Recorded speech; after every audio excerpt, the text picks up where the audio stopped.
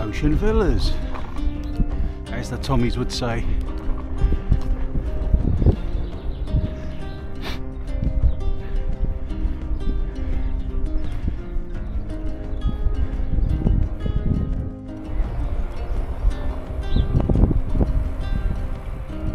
Yeah, I just passed the Ocean Villa tea rooms. I'd like to have gone in there and had a look round. It's got a reputation as worth a stop, but I've got quite a few miles still to do.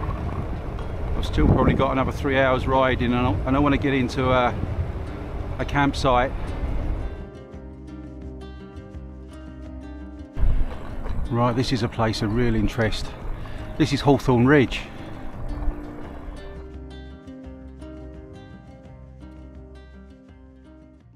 The area that we see here was the front line on the 1st of July 1916.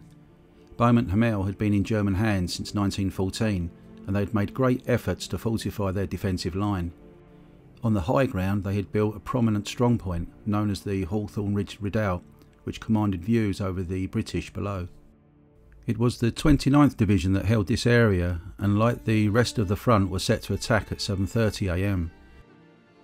In front of the line held by the 1st Lancashire Fusiliers lay a sunken lane in the middle of no man's land. To shorten their distance of attack, they made their way unseen through a tunnel into the lane. It ran parallel to the German position and offered cover.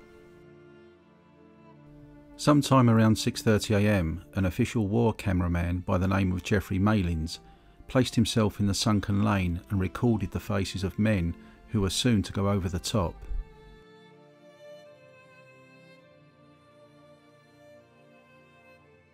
Shortly after, Malins made his way to the main front line to position himself opposite the Hawthorn Ridge.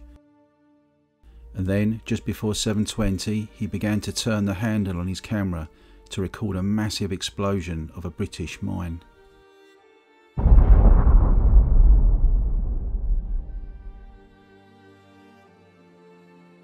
The Hawthorn Ridge Redoubt had been destroyed. However, the Germans reacted quickly to take up new positions on the far lip of the newly formed mine crater. So at 7:30 AM the 86th Brigade attacked and were immediately met with a hail of bullets from the German line, and from the crater the Germans were now firing into the flanks of the advancing troops. The Lancashire Fusiliers, with even less distance to cover, were still cut down within yards of leaving the sunken lane. Further brigade support prolonged the attack, but by late morning it had practically collapsed.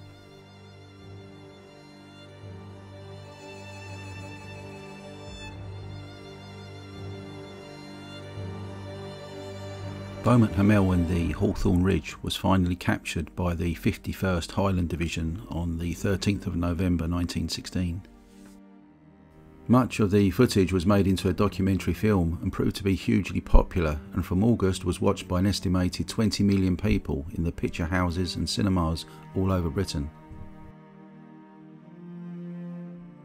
I wonder just how many families watched the film and were lucky enough to catch a glimpse of a loved one, but perhaps poignantly for some it would be the last time they were to see the face of a husband, a father, a son or a brother who would never come home.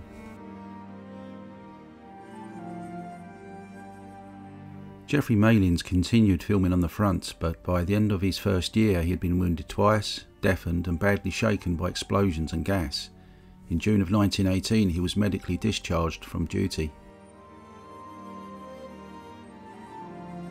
On the opening day of the Somme, the 1st Lancashire Fusiliers suffered 486 casualties, of which 174 were killed or missing.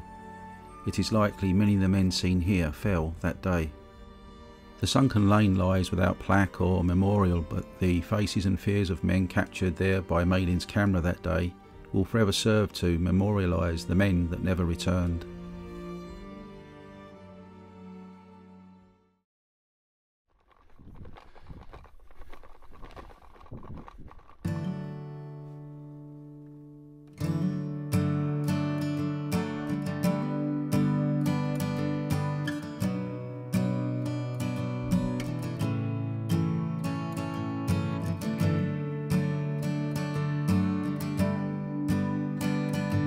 Terrain very much has changed now. It's It's not as hilly as the Somme area, you know, around the Ancre and that, but yeah, quite an exposed area really.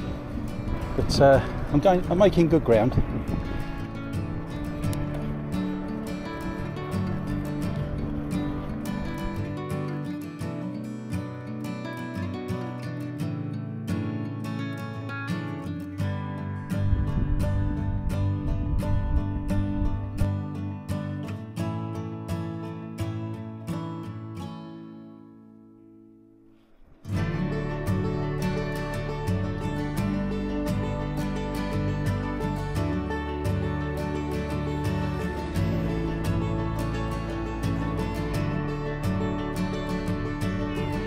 I don't know where everyone is.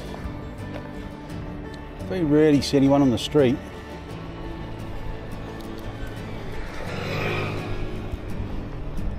Nice villages though, nice part, you know, nice countryside.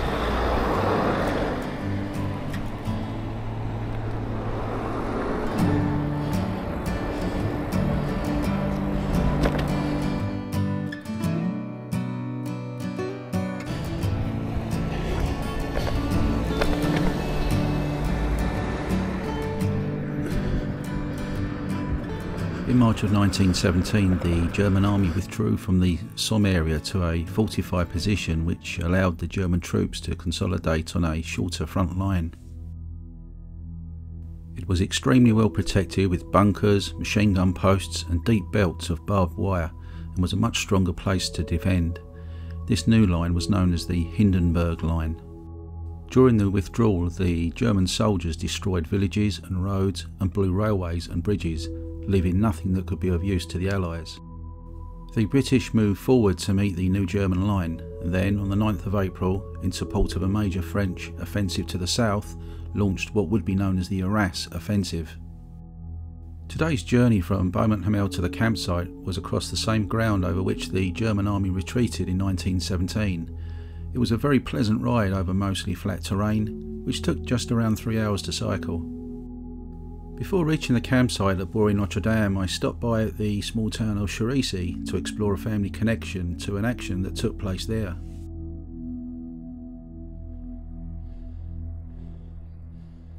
So it was on the 3rd of May 1917 when my great uncle Jack Bagg was here in Cherisy with the 8th East Surrey Regiment of the 18th Division.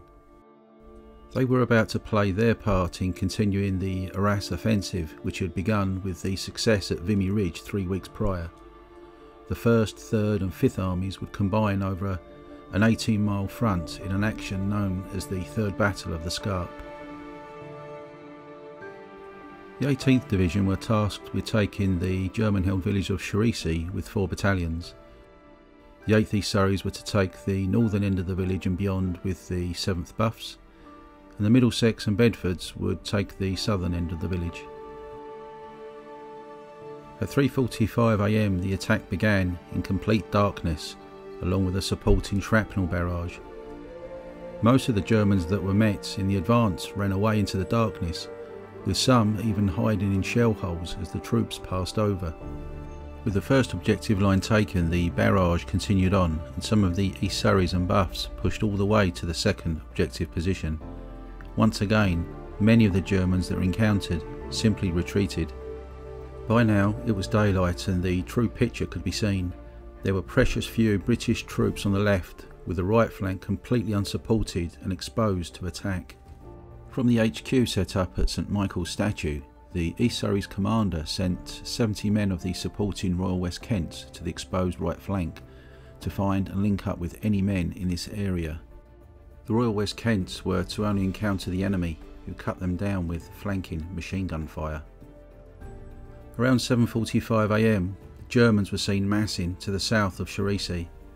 Then soon after, they re-entered the village from the south end, storming their way along by casting forward signalling flares to their artillery to effectively create a barrage as they moved northwards through the village. Pockets of British troops of the 12th Middlesex and 7th Bedfords bravely resisted to no avail. The Germans had retaken the village. And it was at this point that they also counter-attacked from the north and east, and with a few exceptions, men now began to retreat as best they could, with the enemy close on their heels.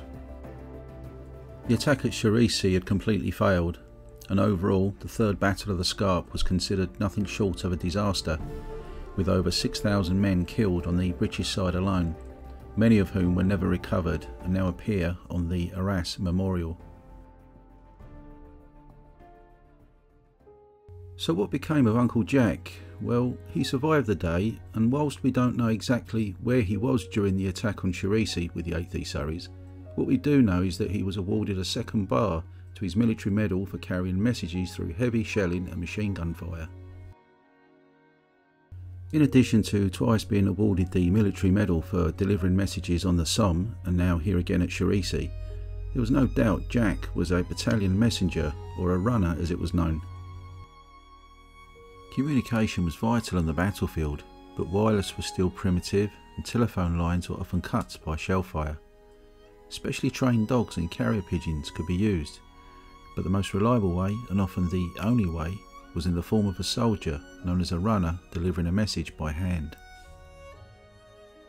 Runners were usually low-ranking non-commissioned officers such as lance corporals, who were chosen for their fitness, stamina and ability to read maps. They had to be quick and agile to navigate obstacles and have a good knowledge of their own trench systems and the land that lay beyond. John James Ernest Bagg, known as Jack, was born in Lambeth, South London on the 13th of July 1896, but when enlisting on the 7th of September 1914, he gave the year of his birth as 1895 to allow him to see active service as a 19-year-old. He joined a newly formed service battalion, the 8th East Surrey Regiment, just days after the call-up for Kitchener's new army. This photo is of a young Jack aged 13 or 14, just a few years before a yet unknown war would change everything, and he would go from delivering the news in peacetime to delivering messages in wartime. So Jack had somehow survived the day, carrying out the duties of a runner. But the actions at Charisi took a terrible toll on the 8th East Surreys, who had lost 400 men killed or wounded on the 3rd of May, on what was yet another dark day for the British Army in the Arras offensive of 1917.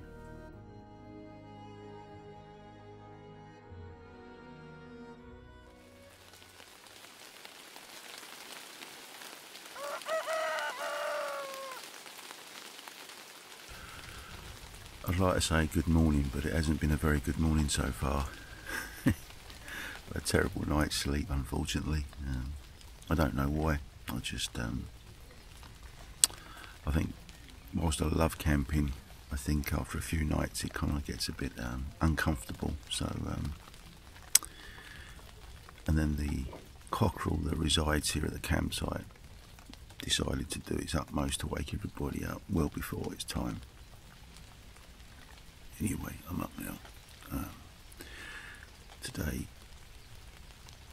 don't know if you can hear, it's raining, and I plan to go to Vimy to see the memorial Vimy Ridge to the Canadians.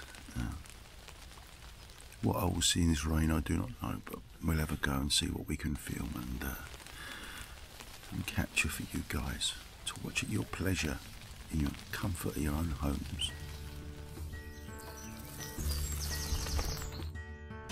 Okay, so just leaving Vimy Notre Dame where I stayed last night. Probably the most uncomfortable night's sleep I've had in a long while in a tent. But if it was easy, everyone would be doing it, eh? So I'm making my way to Vimy, but before I get there, I'm gonna see if I can grab some a few groceries, because I've not had a breakfast today. Possibly a nice croissant and a coffee if I can find a place that's open. It's Saturday, by the way, so I should imagine there'll be no problem.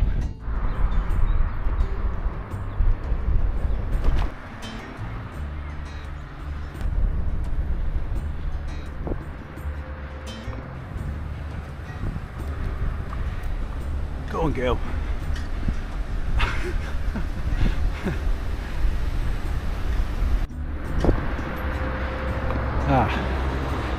This will do. Just grabbing a bit of food, I think.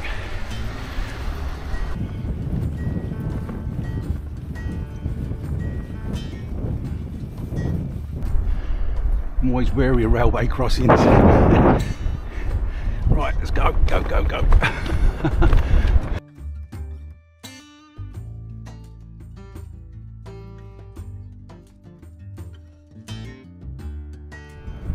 Quite breezy today, which I don't mind at all. The main thing is the rain's keeping away.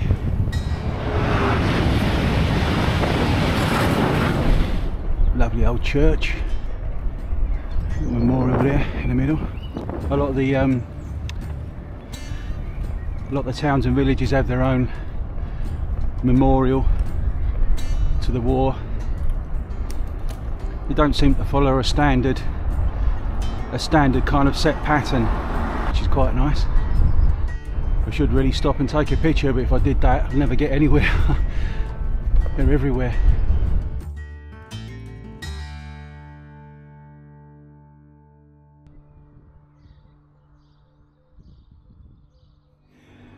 I'm just approaching Vimy. This is what I've got to climb. It's alright, isn't it?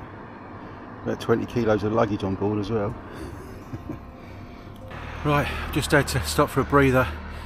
I'm part of the way up to Vimy. The road's looks like it's going to get even steeper now, so I thought chance to sort of stop and have a quick breather and have a little bit of drink. If I just show you, I don't know if you can show too well on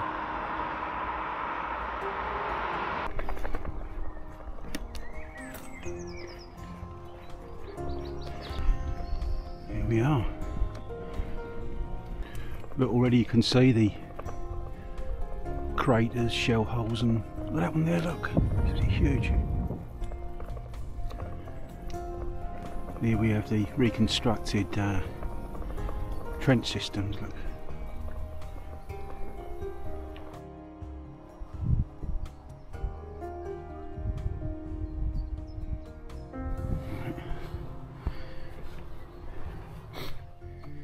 You can see the face inside on the left. Obviously that's a little bit higher.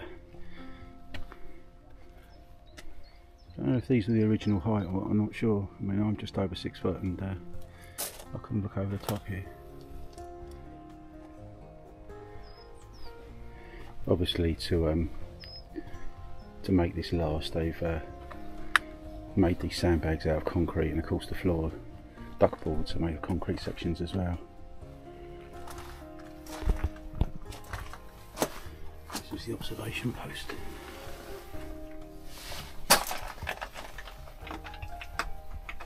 I can't even get in there.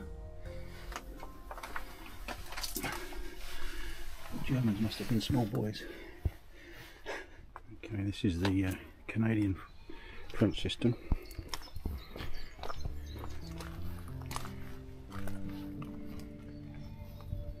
Observation post.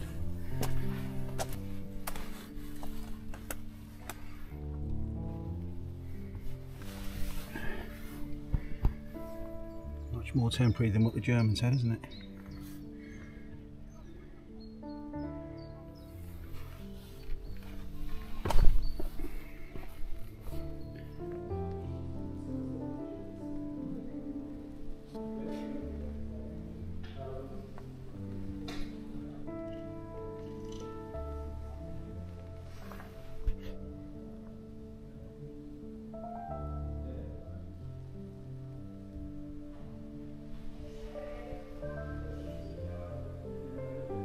Well, I'm here at Vimy and just been in the visitor centre, and it's really good, really good.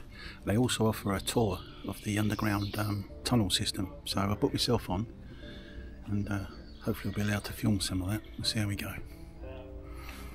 So we're going down into the tunnel here. This may actually have been one of the entrances because there wasn't just one or two entrances and exits. We're a smaller group today, which is nice. I don't have to project my voice as much.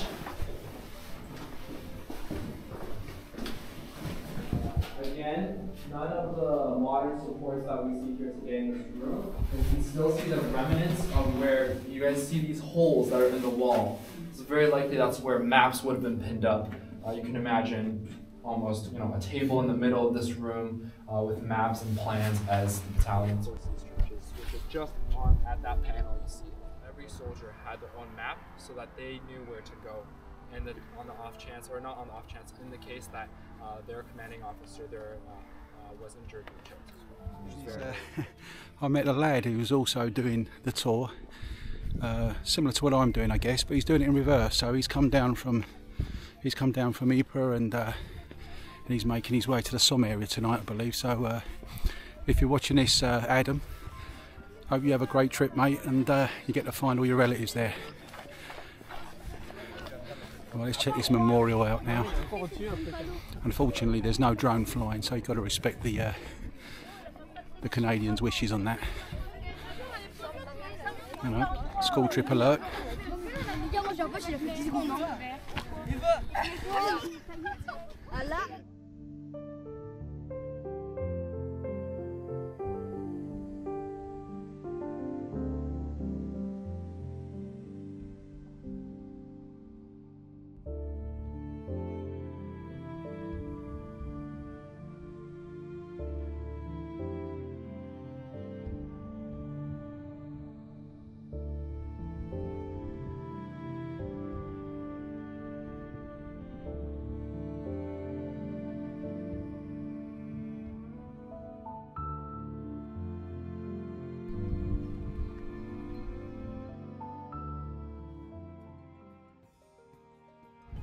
So there you have it, the Vimy Memorial. Absolutely amazing. As memorials go, I've got to say it's probably the most stunning that I've seen so far.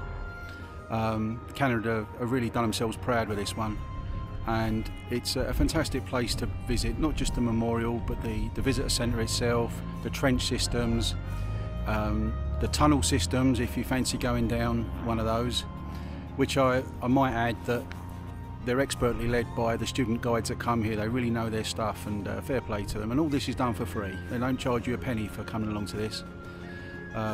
So yeah, if you're in the area, you like First World War, or you like Canada, come along, give it a visit.